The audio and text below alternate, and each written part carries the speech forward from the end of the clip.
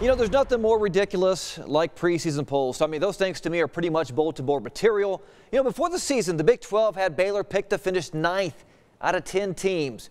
Boy, how wrong were they? Despite the injuries and everything else, somehow those players have managed to not only exceed expectations, but now find themselves on top of the Big 12. Look, I know we still have a long ways to go. There's 12 games left in the regular season. Anything can happen, but there has been a different hero in every single game since Tristan Clark went down. It also helps that during their streak, Baylor shooting 41% from three-point range after shooting 29% in the first 15 games. I asked Scott Drew if this had to do with better separation or is it shooting with more confidence?